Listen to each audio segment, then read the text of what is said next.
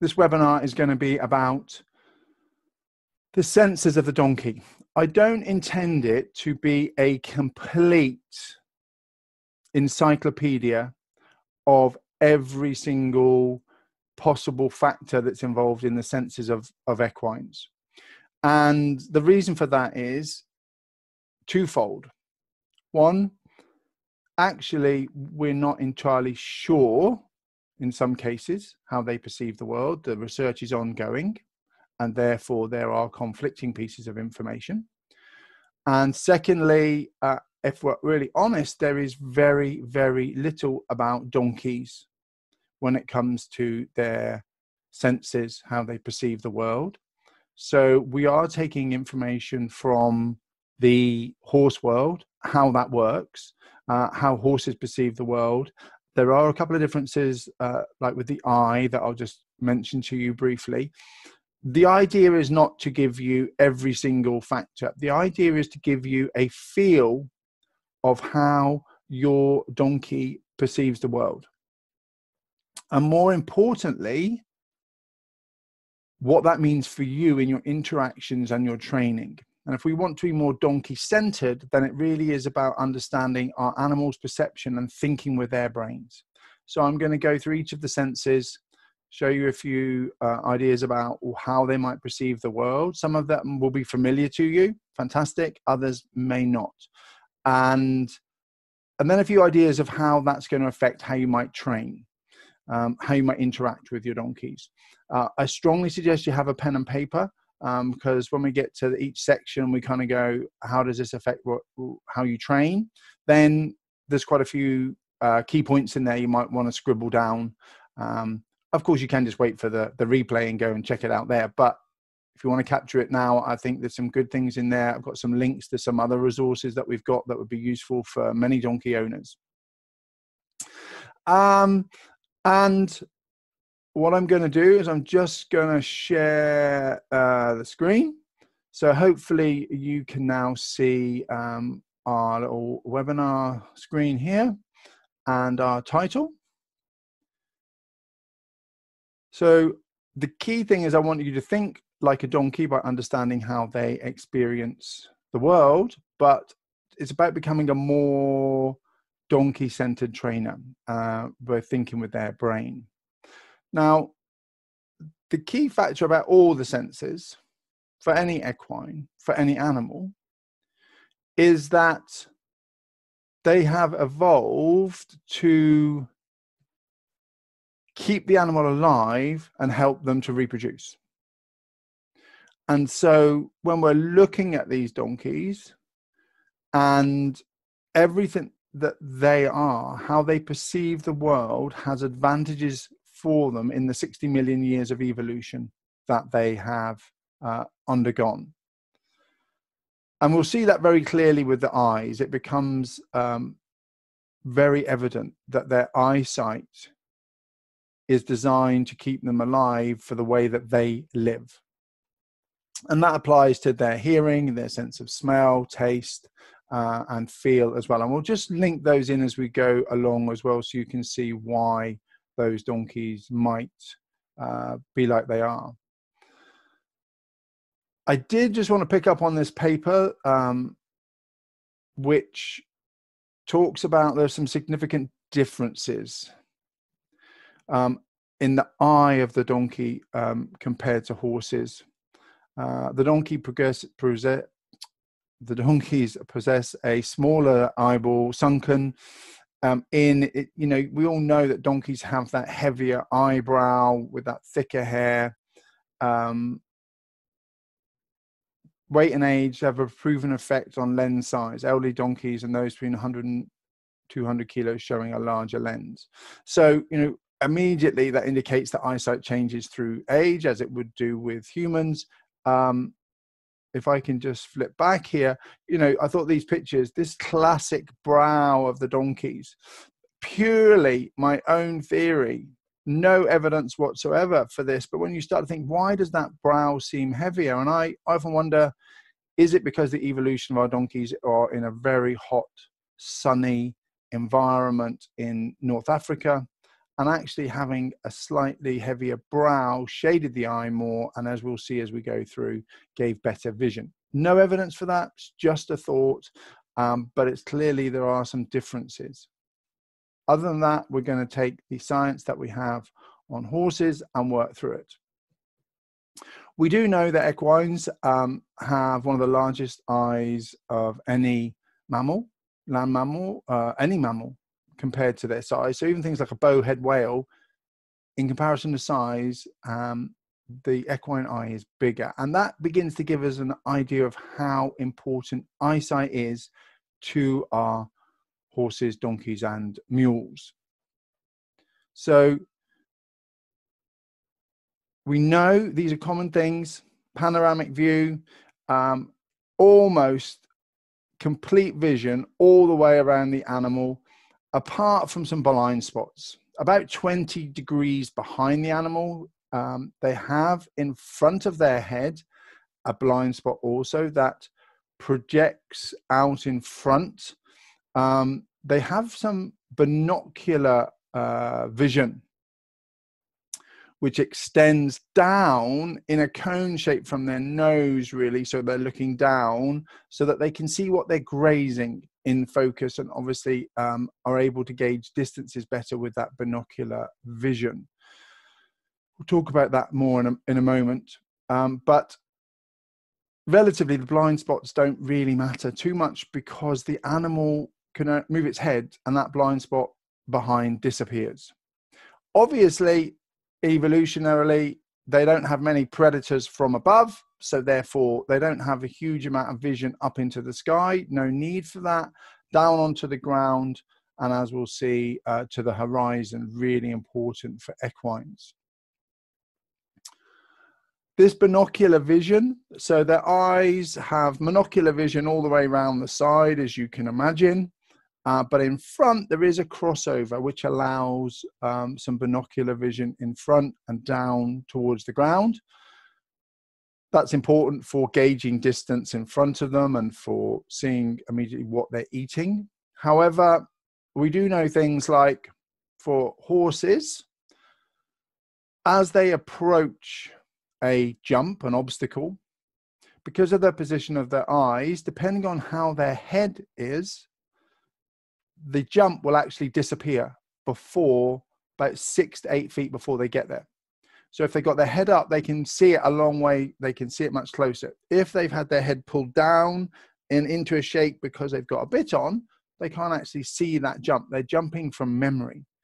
So immediately, control of the head, where head position affects your animal's ability to see in front of it and to clearly establish things like depth.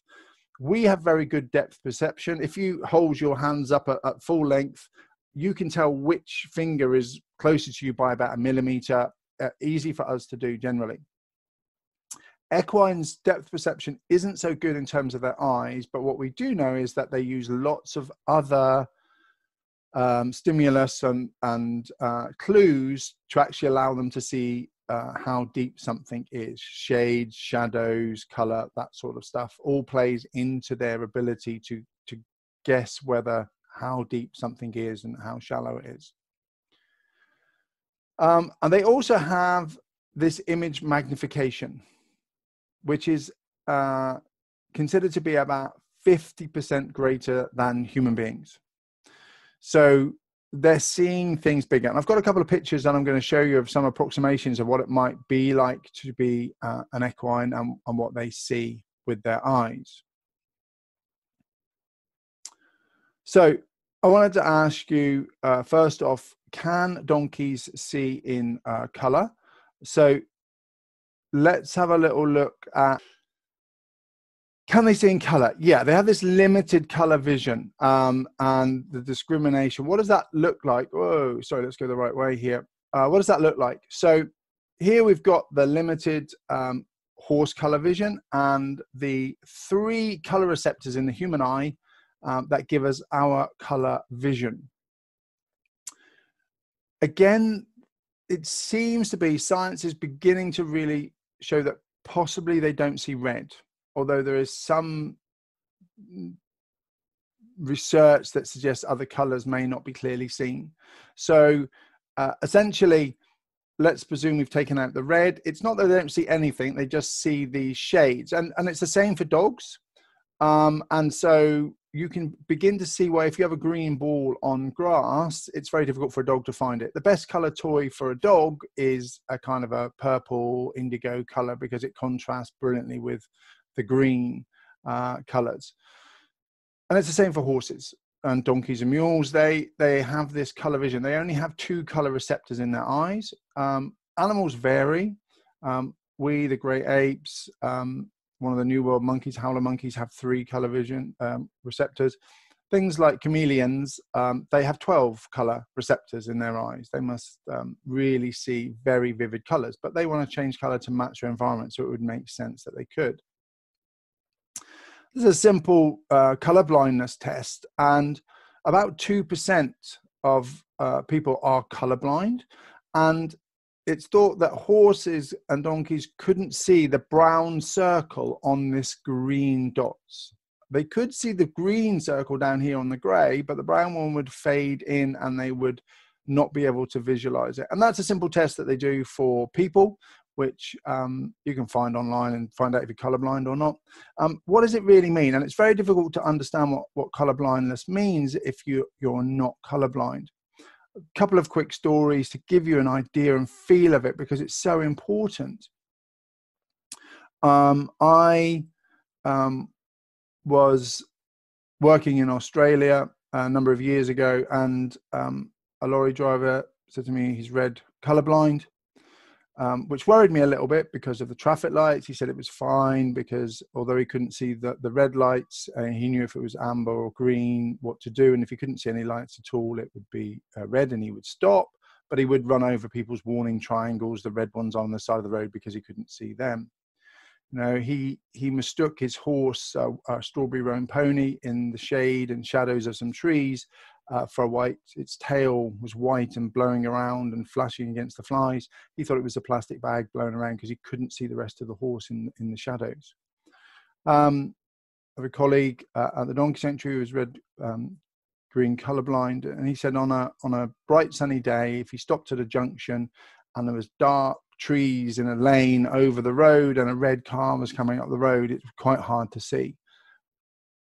That worries me a little bit. I have to drive from then on. But the point being, unless you're colorblind, it's quite difficult to understand what it would be like to not have that in your world. What does it look like? We've also got a visual streak. Now, human beings, we have a cluster of very good vision in the center of our eye, very dense set of receptors, and it allows us to focus on a particular spot. So here's a trailer. We would focus just here. The peripheral vision is round the edge and it's slightly blurred. To give you some sort of example of what a horse might be saying, and it's not perfect, but it gives you an idea of the difference. Horses have a visual streak.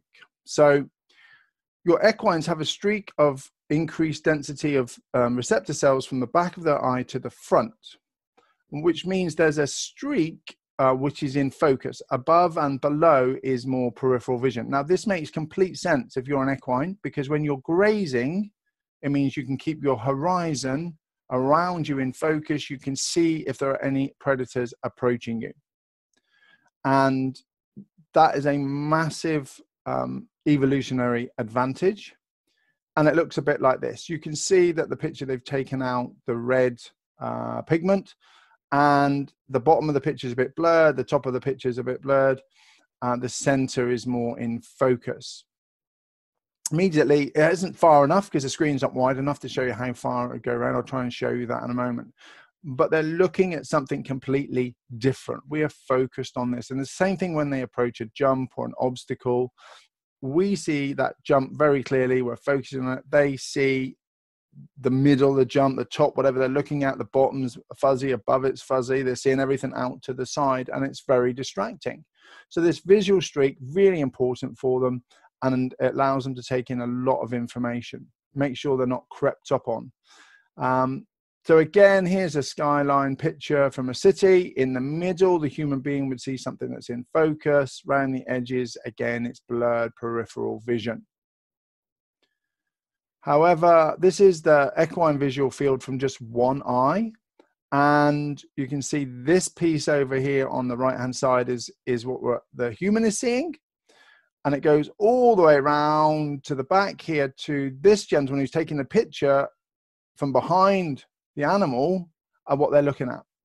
So all of this information is being poured into the equine brain, but this is only one eye. This also laps over and it goes all the way around the other side as well.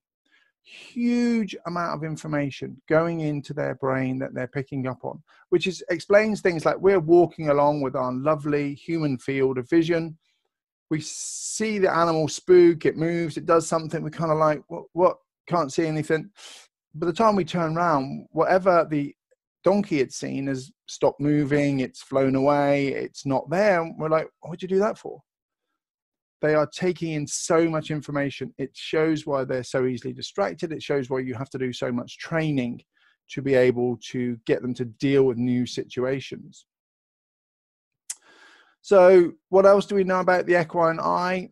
Bright light affects better in low light. So they have a problem in really bright light. Middle of the day, bright sunny weather, it washes out some of the color, partly because of their night vision, which we'll talk about in a moment, but because of the way they perceive color.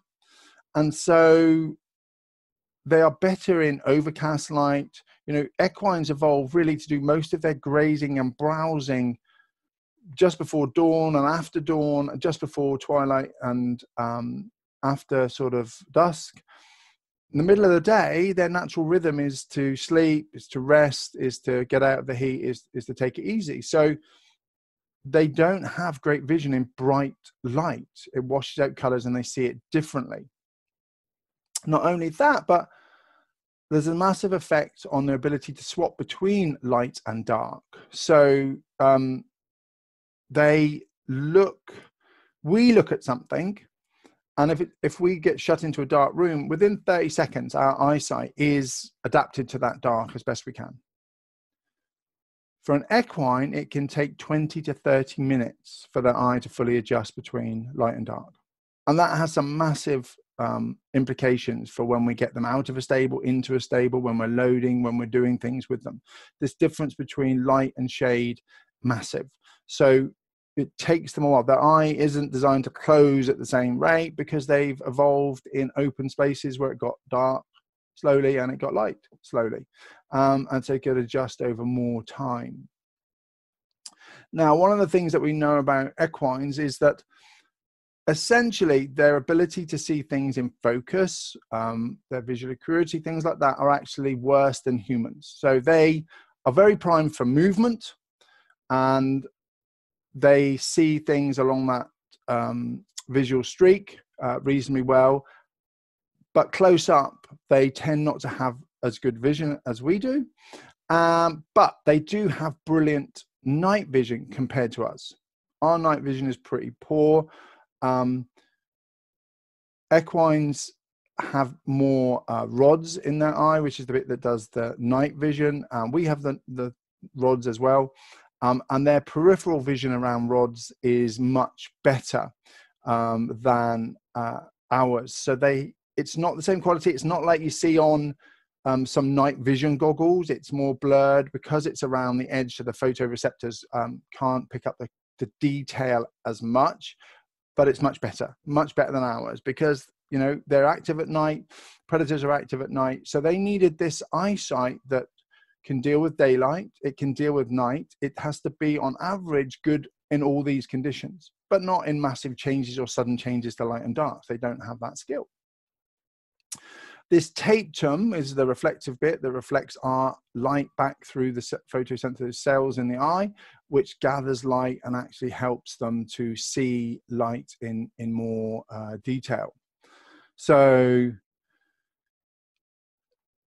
there's just been some research about colors and things like that, and bright orange, which we see very clearly on jumps, has been shown to be pretty difficult for a horse galloping towards a fence to see. Actually, things like bright blue, white, or fluorescent yellow are much clearer for that animal to be able to see the differences. Now, if you take then, if it's at dusk or twilight or in the dawn, bright light, all of that color gets washed around, and it's harder for them to see things in the same way that we would do.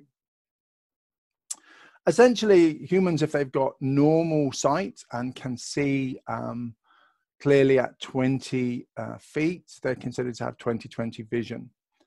Equines, if we make some sort of comparison, are considered to have 20/30 vision, which means that what an equine can see clearly at 20 feet, we can see clearly at 30 feet. So our eyesight is better in those adjustments. But equines do better than dogs, which are considered to have 20/50 vision. So again, what a dog can see clearly at 20 feet, we can see clearly at 50 feet. Cats, something around 20 to 75. And rats are technically blind like 20 to 200.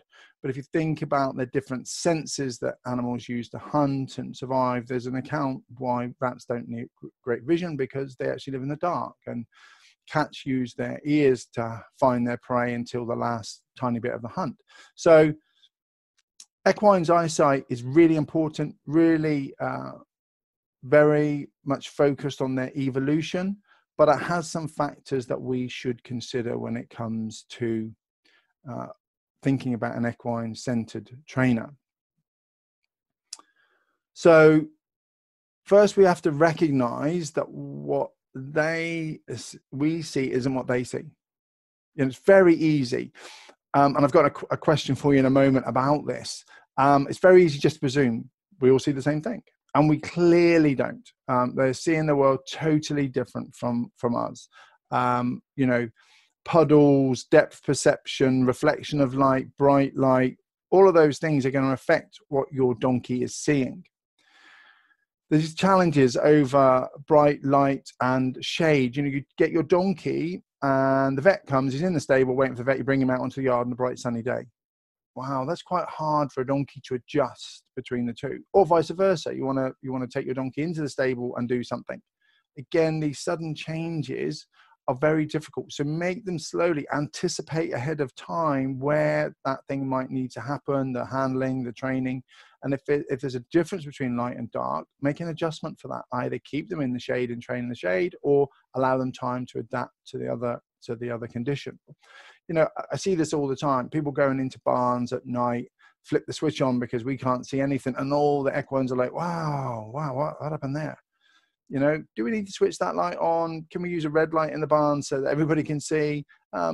If we do have to turn the light on, let them know you're coming so that they can get used to the fact you're going to switch the light on and be prepared for it. And secondly, give them time to adjust afterwards before you do anything.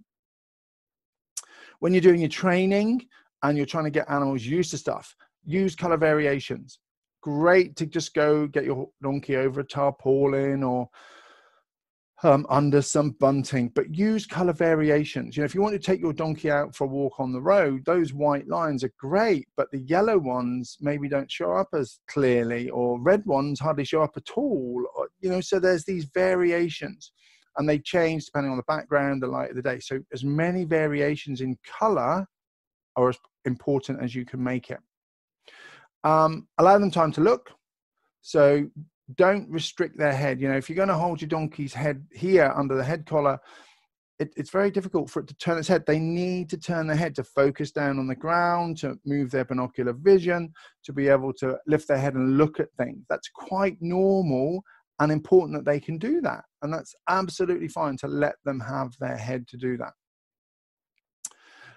Think about the position of the sun when you're loading. Yeah, common mistake. Pull up with the trailer, right, we're going to load, and the sun is effectively in front of the trailer, shining into the donkey's eyes, but you're trying to get to load into a darker space.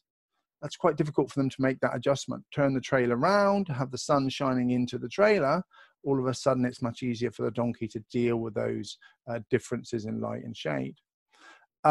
Make sure you use movement in training. The eyes are really geared up for movement. In my shaping plan for trust, problem solving, and confidence, we do a lot of work with balloons. Just blowing them up a little tiny bit, let them go, gradually bigger, and rocket balloons and all sorts of crazy stuff. But the reason for that is not because some clown might jump out and attack your donkey with a balloon, but because you want your donkey to get used to that black bag that blows out across the behind them, the bird that jumps out the hedge. We tie a plastic bag to the fence and let it move around while they're doing other things and training. So they're used to being able to take in movement. You know, don't be too static. At the right stage of training, we need to build these things in. Allow them to take the visual time for clues about depth. And remember, eyesight is likely to change with age. So younger donkeys, just like us, probably slightly better vision. It's likely cataracts and various eye conditions and just general aging will affect the eyesight of your donkey. And think, could eyesight problems be the cause of a behavior issue? So often we see donkeys that struggle to load, or maybe they shy at things, or they're just a little bit uncomfortable about moving out or going for a walk or leading. And you watch them and shadows on the ground or a line on the ground that they struggle with may be an indication that they've got eyesight issues. So, you know, something you want every year when your vet does your MOT for your donkeys and vaccinations, try to get them to have a look in the eyes, make a good inspection of those eyes and see if there are any problems in there.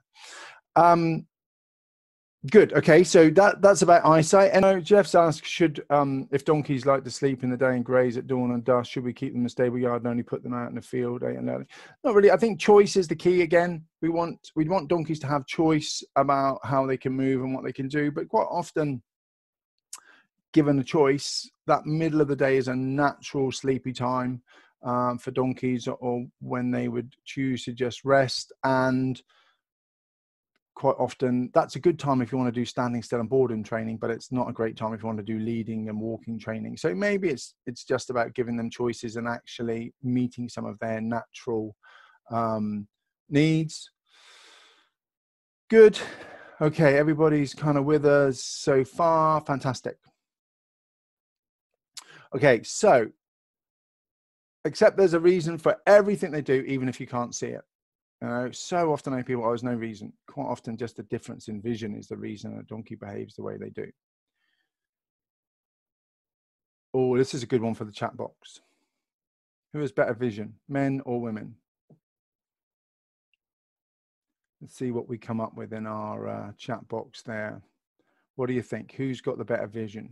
Humans, men, or human women? Women, women, men, women, women.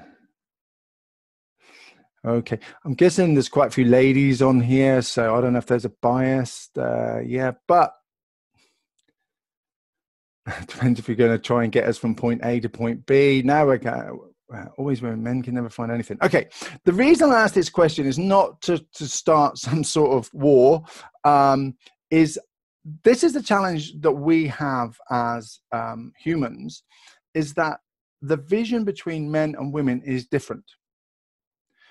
Not better or worse, just different. So, very quickly, things like women have more peripheral vision generally. I'm talking about evolution, generally better peripheral vision. Men tend to have more tunnel vision. And I guess that's why a man, and I can say this because I'm a man, I go to the fridge and I look and I say, where's the butter? And my wife says, it's in the fridge. And I'm like, can't see it. Because it's off to one side. I'm not suggesting that men can't learn to move their heads to see things, but that tunnel vision, we have this different vision.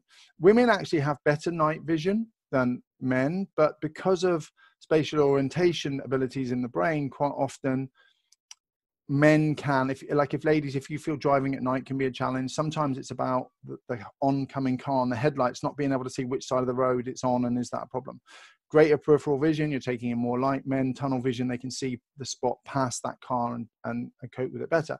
So we've got this different vision. Men generally have less color receptors than women. That, you know, most likely, if someone's going to be colorblind, it'll be a man, not a lady, because of where the chromosomes are carried for color perception in the eye. But that tends to mean that, like, men have red, green, blue, yellow. You know, we have very primary colors. Ladies, you tend to have more color vision, more shade. And so you're sort of seeing a vast array of colors, you know, opal, aquamarine, taupe, bone meal, iodide, fuchsia. I'm just seeing red, blue, and green. And that, what I'm saying is, it's hard enough to understand the differences in our own species and how we perceive something. And I'm asking you to think with the brain of a different animal. And that's a really important point that comes across to training. You know, up to this point, you probably, you know, you see the world, you expect everybody else to see the world as you do. That's not the case. There's all sorts of comments that I'm not even going into, ladies and gentlemen. But is it important to choose specific color of buckets, feed, and water? Not necessarily, because your donkeys can still see all of these things, but it might explain why sometimes they'll trip over a bucket or they'll walk over things. You know, when they see jumps, you know, there are certain color contrasts that are quite difficult to see, and you've only got to go on the internet and do a few searches, and there's plenty of pictures on there and plenty of examples of how vision might work or not work, and you can begin to think about that. But just look at your own donkeys. Are there particular things that they have an issue with? You know, it's not that they can't see, it's just they see it differently. And that's the challenge. That's a challenge when we're dealing with our own species, let alone a different species. So I just throw that in there for you to just think about how difficult it is to understand a different species and how they might see or perceive something. So let's move on a little bit to another sense. 4 centimeters squared. This is the size of the human olfactory system.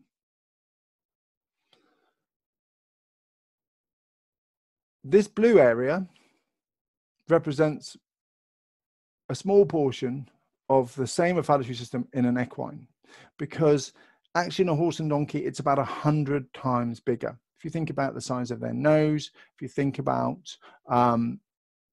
how good their sense of smell is, we know that equines have a lot better sense of smell than us. However, what I will say is our sense of smell is a very powerful emotional trigger. Have you ever smelt something and have a memory triggered from years before that you haven't thought about? Have you ever, if I blindfold you, take you to a hospital, would you know what sort of building you're in? And I suspect you probably would, because that sense of smell is next to the limbic system. You have a strong sense of smell, pair it with emotion, and later on in life, you can have that smell trigger the emotion, and the memory comes with it. I just wanted to give you some sort of scale to think about how big this is. Is it any wonder your donkey can smell the vet before he gets out of the car? It is really powerful sense that they use really well. But not only in terms of this, just to give you a scale again. So humans, I believe, have 5 to 6 million sort of receptors in that area that are for smell. Bloodhounds, the top of the range for the dogs in terms of their ability to smell, have something like 300 million sensors in their noses. And equines, cows, things like that are thought to be somewhere in the middle. It is incredibly powerful. A bloodhound's sense of smell is considered to be about 10,000 times better than ours. So again, you know, I don't want you just thinking about donkeys, but think about the dog and other animals in your life. Their perception of things is completely different from ours. One of the things that we do is we talk about environment enrichment. These donkeys have got some paprika down on the ground for them to have a little smell, and you can see how powerful that is. But it's beyond scent, because the donkeys also have a very important organ. And this organ, the Jacobson's organ, is a couple of 12 centimeter tubes, which is in the base of their olfactory system. And it increases smell perception, essentially volatile fatty acids, body odor. And you can see this donkey, which is on hundreds of slides for the donkey sanctuary during a Flamen response, is what he's actually doing is sealing the nostrils. You can just about see there, to use those organs to get a better sense of smell of those volatile fatty acids, body odors. So they're talking about whether the animal, what their reproductive state is, things like their reproductive state. Are they coming into season? What the animals have eaten. This is why equines are obsessed with wee and poo and smelling it, because there is so much information in there. All ungulates, apart from us and the great apes, really, we don't have these organs, thankfully. Could be rather embarrassing if we did, but they're there, and they are massively important to the senses of the donkey and horse and mule. So stallions especially, but mares, any strong smell can produce this. It isn't just body acids. It can be, ginger biscuits or something else that's a really strong smell that will trigger this response, and they'll use it. But it's a really good indication that they're taking in a huge amount of information. Now, the other thing about smell, as I've alluded to, is it's a powerful link to behavior problems. This aversion and avoidance of situations or individuals, and confusion, not to mention sexual behavior. So if you think about, coming back to ourselves, sense of smell, limbic system, if you smell the vet, the farrier, whatever it might be, and you have a bad experience, there becomes a link between that smell and the person, the activity, the situation. Next time the vet turns up, for instance, and the vet might be really calm and nice, but injections or things they have to do is just painful. The animal smells that vet, and immediately the system goes into preparation for fight or flight. And that is one of the problems when we try to get our equines over farrier issues, vet issues, things like that, because most people don't do smell training. You can do all the training, you can pick up the feet, you can pretend to be the farrier, there can be two of you, you can do everything, the animal's perfect. Farrier turns up, no, I'm not having any of it. Because that sense of smell is what triggers the fear response. So one of the things that you start needing to do when you're dealing with these situations is add in the smell of the vet, the farrier. And that might be by getting a t-shirt that they've been wearing and putting it on the door when you're doing your training. It might be asking them to wear a coat for a day that you can then take back in a long kind of stockman's coat that then you can use where you're feeding them and doing things to counter condition the smell. It might be about just using antiseptic on your hands at the right stage of training to begin to include that smell into the program. Very important, often missed out, and it's why often animals don't get over their fears. Be careful blowing up your donkey's nose, because you don't know what you're telling them. That's really important. So be aware of your own perfume, soap, deodorants. You suddenly start using a different perfume or soap that changes your body odor, or you start using a tea tree or something like that, and your donkey starts behaving differently to you. They can smell the food in your pockets. Don't put food in your pockets. Put it in a bum bag if you're going to use food rewards. If you have it in your pockets, the animals can smell it. They can't tell when it is and isn't available, and it can lead to problems. So keep it in a bum bag. You can take it on and off. The animals know when food isn't available. Generalization, use some training to help add that fear in, that smell in when we get to later stages of training. Mark asks, can they all smell human fear? It's a good question. Nobody's ever been able to prove that. It's probably highly likely, but again, it's highly likely it's not just one thing. It's not just smell, it's body language, things like that come into it as well. But it would be highly likely that they can smell some of the chemicals and they would make associations with experiences like that. Use their droppings to make new areas familiar. So like if you're loading or you're introducing an animal to a new environment, or you're mixing animals the first time, take and swap poo to different sides so that they get to smell all of that before the new animal comes in. If you've got problems with the veterinarian, think about doing some smell training. Use smell and enrichment activities. Absolutely. You know, enrichment activity is really important. Include smell in there, not just always food, but smell. Put some lavender oil, some carrot oil around. Those sorts of things can be used really effectively.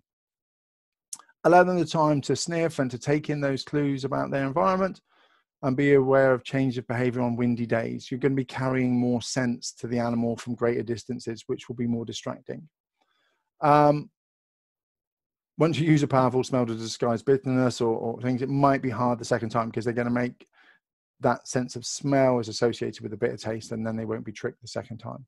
And again, accept if there's any reason for anything they do, even if we can't smell it. Good. Here's a little resource for you if you haven't already seen this. Just search online for Page Tiger Donkey Enrichment as a guide there to all sorts of different aspects of enrichment, including lots of different ideas and ways you can improve the enrichment for your donkeys. So Page Tiger Donkey Enrichment, Page Tiger is just the software that we use to make that, but it's hugely beneficial resource there. Who's better at hearing, donkey or human? Answers in the chat box. Who do you think?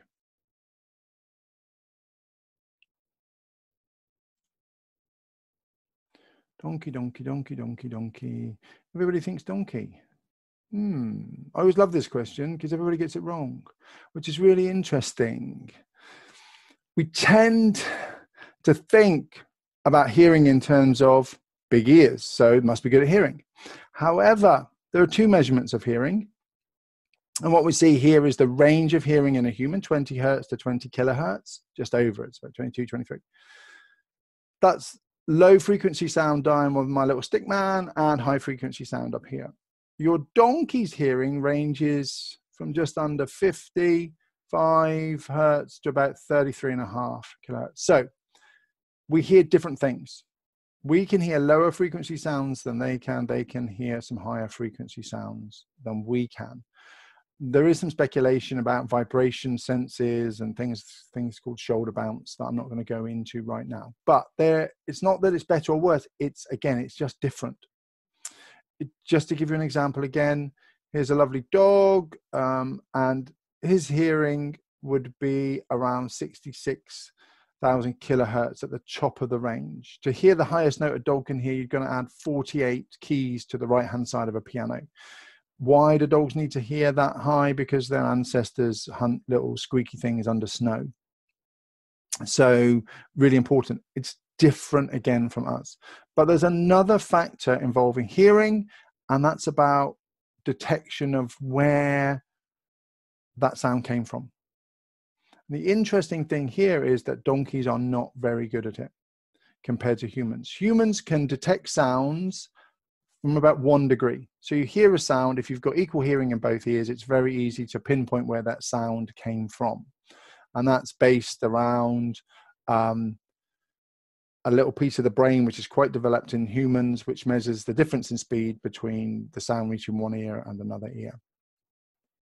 And donkeys tend to be able to locate sound within a degree of about 25 to 30 degrees. It's quite wide. And if you think again about evolution, it makes sense. As a human, I've evolved in a multi-layered environment, things above me, below me, all around me. Pinpointing sound is important. However, a donkey, flight mechanism, I just need to know there's a scary sound over in that direction, I'm going to run that way. I don't need to know exactly where that is. I just need to know that way. Now you're going to say, yes, but they can move their ears. And I'm going to say, yeah, but half the time their ears are facing the wrong way and aren't going to pick up sound as well. Those ears, remember, are for calling blood in hot climates, not for hearing things fantastically well. So when a donkey is out walking and it hears a twig snap in the woods, that donkey might spook a little bit because it can't pinpoint the sound. They'll want to turn and look at it. They want to put both ears on it, whereas you could walk and go, yeah, it's over there. So we see these differences again between the donkey and the human, and understanding them. They might live next to a train line and not ever lift their head when a train goes past because it's slow, it's steady, it builds up from a distance. But I would say, ladies, if you were walking down the high street at 3 o'clock in the morning and you heard a twig snap behind you, you would probably spook too, in the same way a donkey might. Excuse me just a second.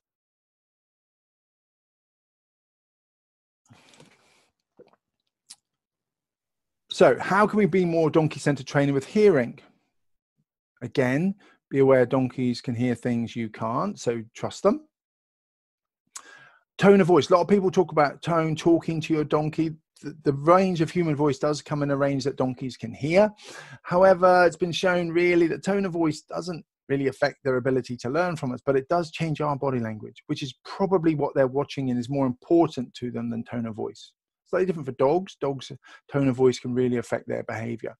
But with equines, tone of voice changes our body language, which changes the donkey's perception of us.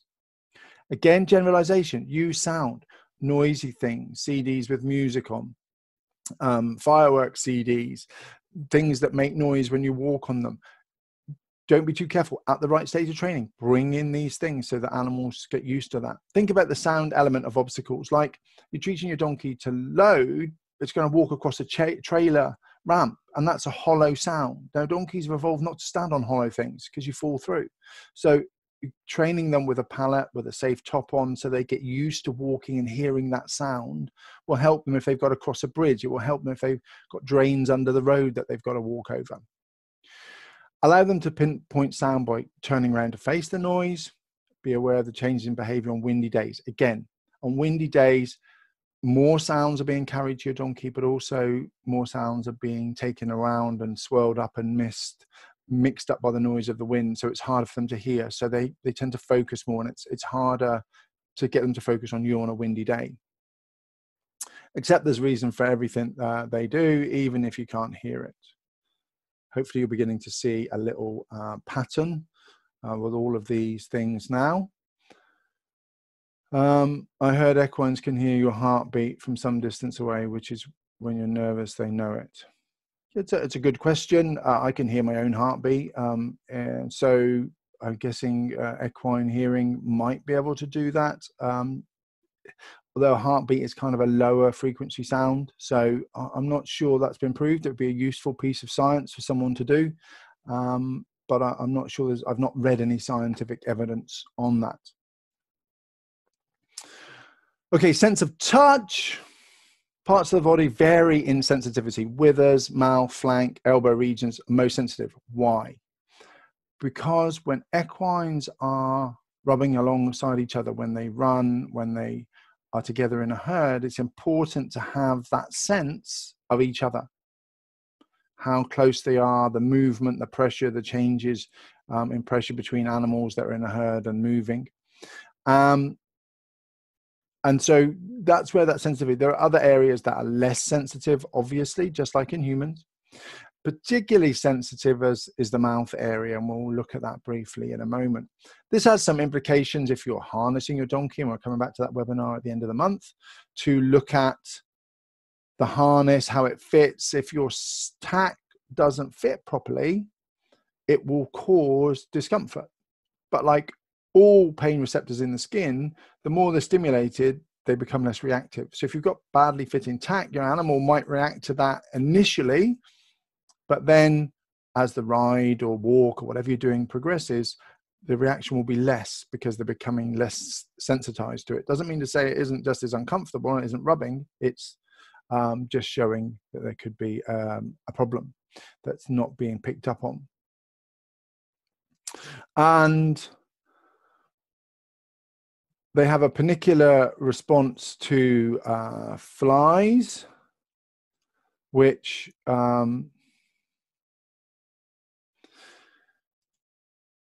is the bit where you put fly spray on a donkey, or a fly lands on the donkey and they go, whoo, and they shake, they trip. It's an automatic reflex. We can't do it. It's there to get rid of flies. That's how light their sense of touch is. So be aware of that. That's why when you put fly spray on, it's like, ooh, 100,000 flies landing on them all at once. Very sensitive to touch. It's been shown that things like the side of a horse is more sensitive than the human fingertip. It's important just to realize, again, they're just experiencing a different world from us. This sensual touch is essential for bonding and social grooming. So that allo grooming, when they groom each other on the neck and the flank and the withers, really important as part of their bonding. Tends to be started by lower ranking individuals and finished by higher ranking individuals. Foals do a lot of asking for social grooming. It's a very strong, certainly lowers heart rate and is very powerful. The other aspect about this is exploration using the mouth and whiskers. Lovely little picture of a foal here, just exploring this. The mouth is incredibly sensitive. If you think about how you will see your equine kind of take a bite of something and manage to manipulate out a bit of root or a bit of soil or a bit of stone that it's managed to pick up. You very rarely see equines ingesting foreign objects like you do cows doing that, because their mouth is so sensitive to all of those things. And the whiskers are incredibly important. They are part of the animal's sensory system. They are there for a reason. They tell the animal the position of their head in space in relation to the floor, and when they're touching things and mutually grooming and doing all that. In mice, every whisker has a separate area of the brain, which gives it information about its world, because the whiskers are so important for a mouse. For an equine, really important. They are a vital sense of touch. And that's really important to grasp as well. They're using those all of the time to get information about their environment. If we talk about touch, how can we apply that? So again, beware, donkeys can feel things that you can't. So we have to trust them with their behavior when they're telling us something's wrong. Mimic allo grooming, not pats if you want your donkey to enjoy touch. You know, two donkeys never patted each other in all your life. They groom each other physically on the withers, the neck, maybe shoulder and along the back are the most common areas for grooming. And if we can give really hard physical scratches in those areas, we can in some way stimulate that response. And that's where you see them trembling their lip and moving their lip, because we're triggering those same responses when we do that. A pat doesn't do that for them. I don't know why we use pats. I think it's something to do with the sound that we get from them, but actually it's not something that equines do. It's not something they relate to. I think it's something they learn to tolerate from us. So we can use wither scratches as rewards, lowers heart rates, but they'll work for it because they enjoy it so much. Make sure your tack fits correctly. Get it checked and fitted to each animal. Don't trim the whiskers. They are part of the animal's sensory system, especially not for cosmetic purposes. In some countries, it's actually outlawed because it's considered so important to the animal. So just leave those whiskers on there and accept them and enjoy them. You may have to train your donkey to accept fly spray quite laterally. A lot of donkeys don't like it, and you may have to go through a shaping plan to get over that. Respect the oral sensitivity in equines and avoid heavy-handedness in the mouth or nose. You know, it comes back to a little bit of our question early on about bitting or bitless bridles. It's an incredibly sensitive area. Don't underestimate how sensitive that is. So think carefully about how you train your animals, what equipment you use, and how you can make sure that you don't have to haul on the head or the nose and cause physical discomfort and pain. Don't put your thumb across the bulb of the heel while you're picking up the feet. Often donkeys don't like that. It's a very ticklish, sensitive area. And quite often, especially donkeys that are new to having their feet picked out on a regular basis, will be very ticklish and kick out just because you've got your thumb on that area. And accept there's a reason for everything that they do, even if we can't feel it. Let me just check here for a moment if there are any new questions. As there's a visual difference between men and women, are female donkeys' eyes different to male donkeys? Absolutely no idea, Jean, unfortunately. I say there isn't enough research on that. There is some evidence about male horses and visual perception and speed and movement, and that potentially you see a lot of male horses at the higher level of sport because of their presumed perception about speed and depth and those sorts of things compared to females. So there is potentially, but there's no evidence to say that there is. Does it help to join in their sense of touch, mimic what they are doing? Will they see you as part of their herd? Susie, no, they won't see you as part of their herd. They'll see you as a human who is trying to communicate with them. And that's a really good thing. We're not trying to be another donkey. We are trying to make a connection and have this interspecies communication. And if we can mimic what they know and what they're used to, it makes it easier for them to appreciate it and understand what we're trying to do. But we're not trying to be part of their herd or that sort of thing. Good.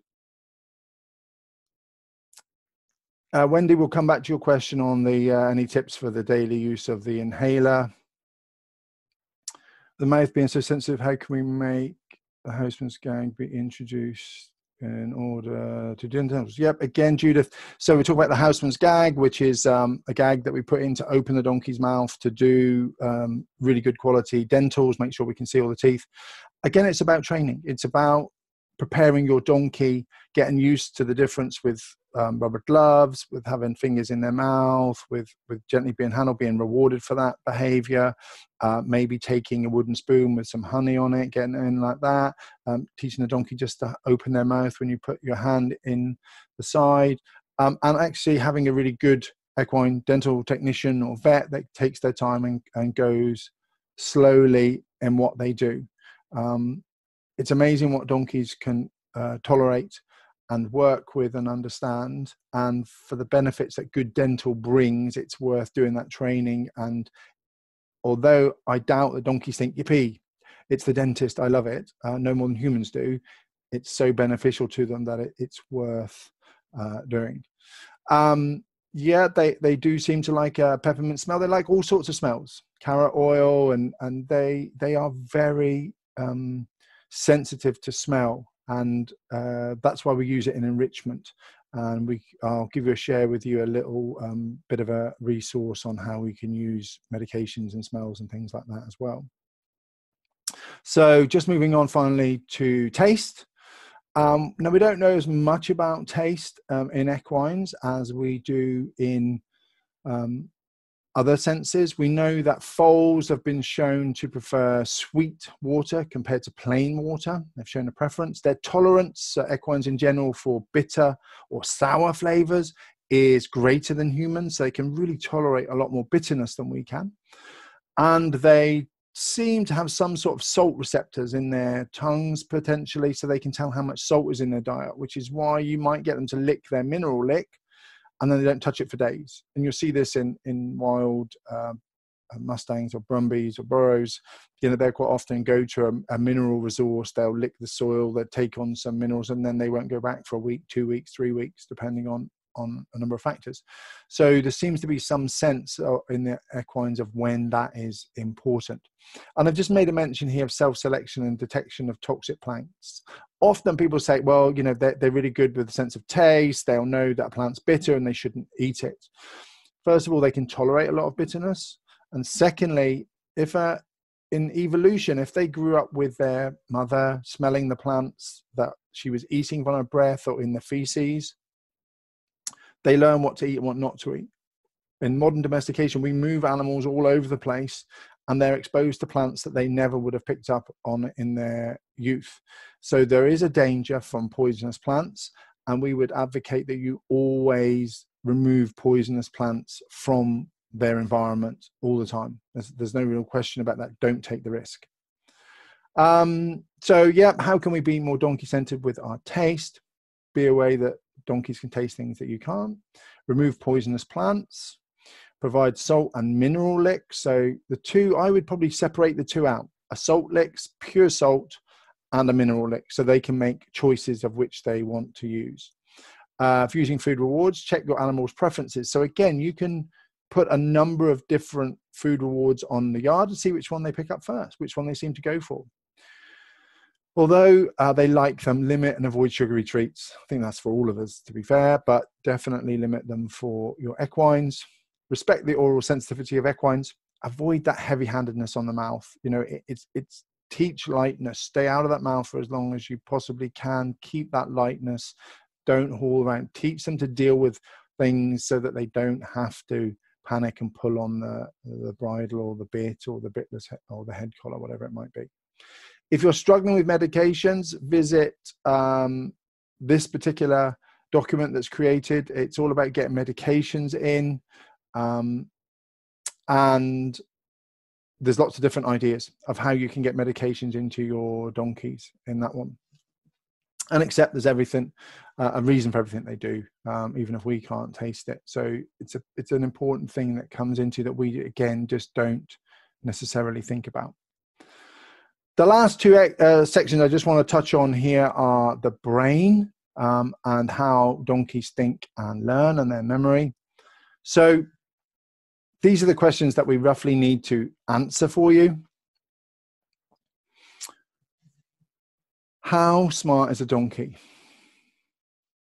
And can we measure equine intelligence? So the donkeys actually did do a trial, and actually donkeys and mules came out above horses and in some cases dogs in some spatial awareness tests, and showed they were quite smart at problem solving. However, I've always believed it's difficult to measure intelligence for a number of reasons. One, we make the intelligence tests, so therefore we are always biased. Secondly, the things that we think might be important to an equine and motivate them may not motivate equines. So for instance, there are some well-documented experiments where fat animals are not as intelligent as thin ones. Ultimately, what was really happening was the thin animals were working harder to get their food. Fat animals kind of went, I don't need that so much, I don't feel you know, like I need to eat, I'm not as hungry, and so they stopped the test early and didn't do so well. So depending on the animal's previous experiences, has it had a lot of negative reinforcement, punishment, has it had a lot of positive reinforcement, will determine how well it does intelligence tests.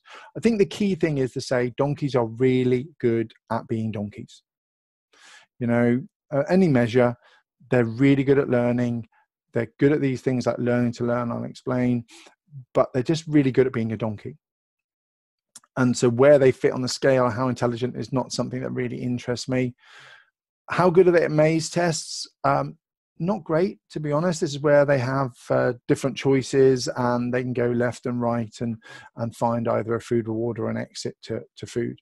And they learn how to do it. And then they decide to choose the other side. And that always confuses the scientists because it's like, well, you should know which way to go, so you always go that way. But equines are really smart. Just because this has always worked one way doesn't mean to say no, that hasn't, a better answer might be on the other side.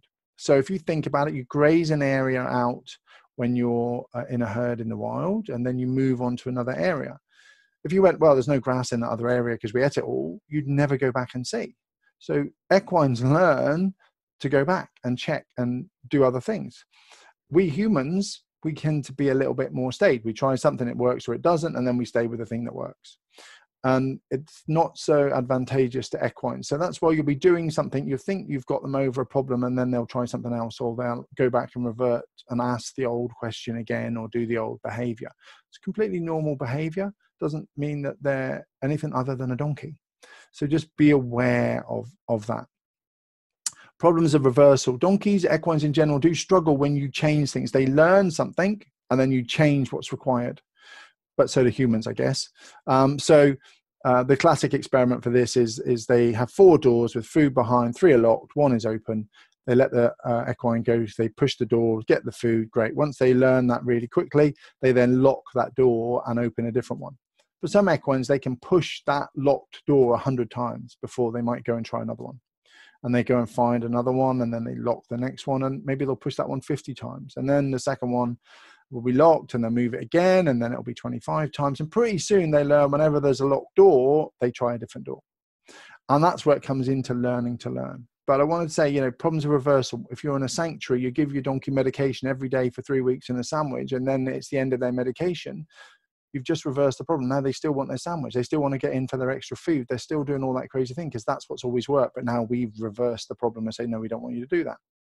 So that's where you see behaviors that sometimes can feel like they're infuriating, but it's because we've reversed the problem. Donkeys are really good at learning to learn. So the more you do, the more they learn and the faster they get at learning. I once had a donkey here that we taught to roll out a red carpet amongst a lot of other things. And it took him about 35 minutes in total over 7 sessions to learn to do that, because he'd already learned how to solve a number of other problems. He was really good at learning to learn, and his learning got quicker and quicker and quicker. So the more you do, the more your animal will learn to do. Learning is easiest when it's closest to the animal's normal or natural behavior patterns. There's almost nothing that we do with an equine that's close to their normal and natural patterns. And that's why it's difficult for them to learn. You know, what they do in the wild, they don't have a problem picking up their feet. They don't have a problem loading. They don't have a problem leading. They don't have a problem with anything that we want to do because they're not natural behaviors. So the further it is from simple things, the harder it is for them to learn. And that's quite a difficult thing because we see lots of donkeys that can pick up their feet, and so we think all donkeys can do it. But it's a really challenging situation for a donkey to learn. And obviously, as you all know, previous experience affects learning. Whatever's gone in their past will create neural pathways in their brain, which then begins to affect how they think and act in the future. So to become a more donkey-centered trainer with learning, what we have to do is to set the donkey up to succeed. Take small steps, shape the behavior, reward the try. Really small steps. It's crucial because that's what makes learning easy for them. Donkeys learn at different rates. Don't compare them or force them.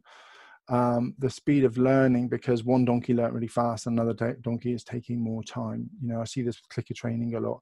One donkey will pick it up in 2 or 3 sessions. Another donkey, because of its personality, will take 5 or 6 sessions to really get into it. Then they're not better or worse. They're just different. Use wither scratches as rewards. Really powerful. They will work for them. Use enrichment to help exercise their brain's memory and location mapping. It's been shown that the more enriched the environment, the better the donkeys are at learning, the less anxious they are, because they're using their brains more. Recognize that the more they learn, the faster they get at learning. So the more you can do with your donkey, the more problems you can set, the more challenges, the more learning, the better they get at it. Make things normal and natural. Be patient with more complicated behaviors like picking up feet, leading, loading, and grooming, and all that sort of thing, because they're not natural behaviors. So it takes time. Be consistent. Expect some to break down when you change routines. So when you do something different, when you suddenly move from where you normally do the farrier to somewhere else, where you suddenly change the routine, expect there to be some breakdown in that behavior. You must do the generalization phase of training. So one place, one thing. When you start to then create more options, well, it's the same thing if we pick up your feet over there, if we pick up your feet over there, if we pick it up over there, if he picks up your feet, if they pick up your feet, if we do it this way, if we do it the wrong way. The more you do of that, the faster they get at learning. All picking up feet is the same. Important to do that generalization phase and accept everything. There's a reason for what they do, even if we can't understand it. Just to mention old donkeys and new tricks. This donkey was about 17 when he started to learn this trick. He was a stallion, came into the sanctuary, Jack McQuilton, and yeah, quite capable. Older donkeys take often a little bit longer to get going because of previous experiences and maybe not been encouraged to learn and offer behaviors, but they're more than capable of learning new behaviors and moving on. Finally, I just wanted to touch about memory. So short-term memory, 8 to 60 seconds of retention. It varies between animals. There's a simple test. Put your animal on a line, 3 buckets, put food in one of the buckets, mask the scent of the food in all the buckets so the animal can't use scent to choose, and then wait on that line and then release them and see how well they do at going and finding the food in the bucket. Some donkeys, some horses, in this case, some horses do no better than chance after 8 seconds. Now, that might be because they're not motivated by food or they've got really bad short-term memory. Others can wait 60 seconds or more and still get the right bucket. A lot of variation, same as us. Have you ever done that thing where you want to remember a number and you go 0793717137013, and you walk like 5 feet, you go to pick up the phone and you go what was it? And you've forgotten. Memory retention. That's to do with the number of slots in our brain and short-term memory slots that fall apart. Which is why when someone gives you a long number, like your mobile phone number, anybody done that? You ring, get a mobile phone number, what's your number, and you give it to them in a pattern, 317-912-2141. And there's a pattern that you put it together. And if they read it back in the wrong pattern, you're like, oh, is that my number? Because it's the pattern that's in your memory bank, not necessarily just the numbers. So short-term memory, really important. That's why timing is so important.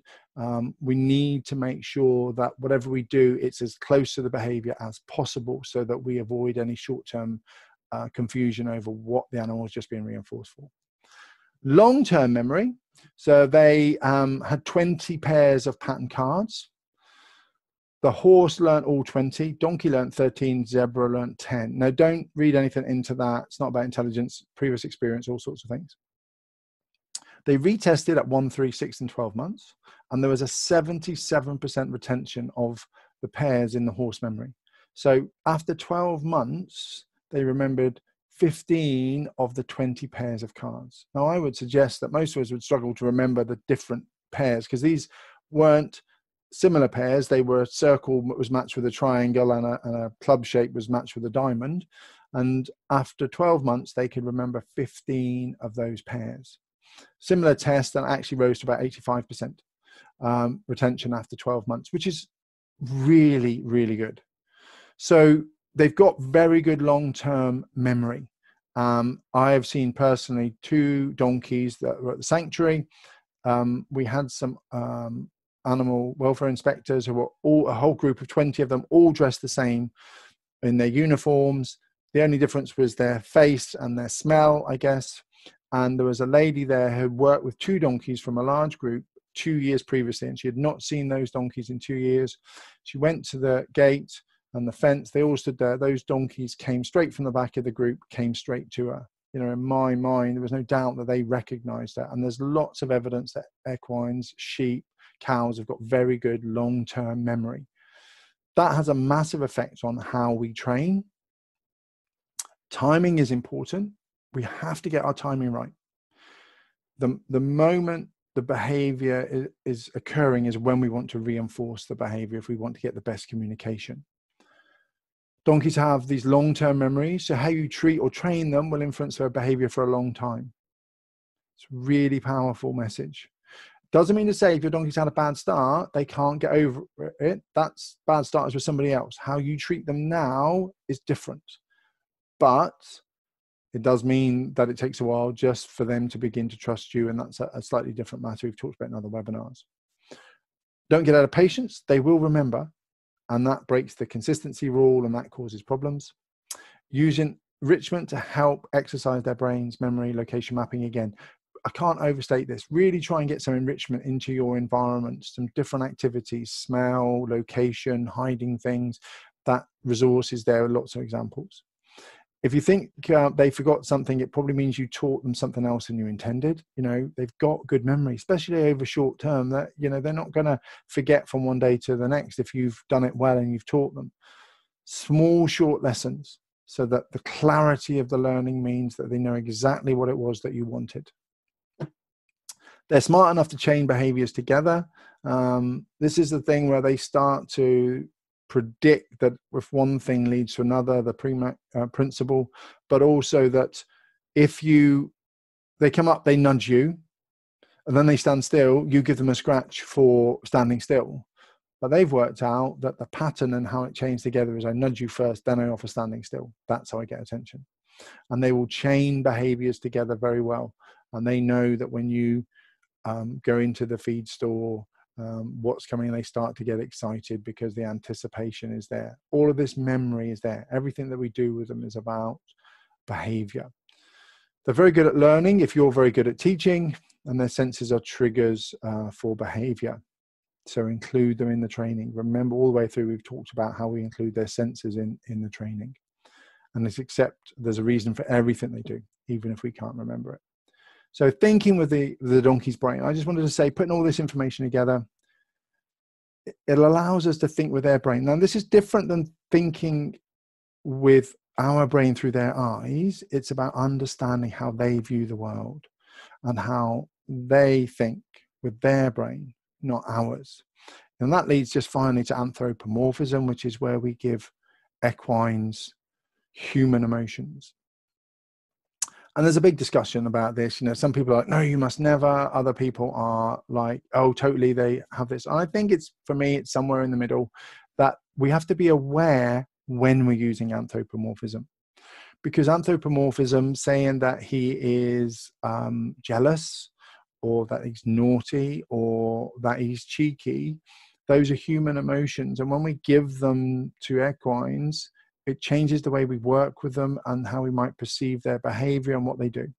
So it's important that we are aware of this anthropomorphism, that we step back from it, especially when it's got negative connotations, and that we don't give them human emotions, because sometimes human emotions aren't very good. They're not very pleasant, and actually equines have much better senses of what they're doing. So just be aware of that anthropomorphism, backing off a little bit, viewing the donkey as they see their world. And this is a lot about exploring. Take some video of your donkey doing things, watch your donkey more, see how they perceive the different challenges that they are encountering on a daily basis. And that's how you begin to think with your donkey's brain. Every donkey is a unique individual, different circumstances, different environment. It changes with age. And you need to just be constantly thinking about how your individual animals, and it's harder if you've got 5 or 6 animals than it is if you've got 2, but it's important that you begin to think with the animals' brains rather than your own.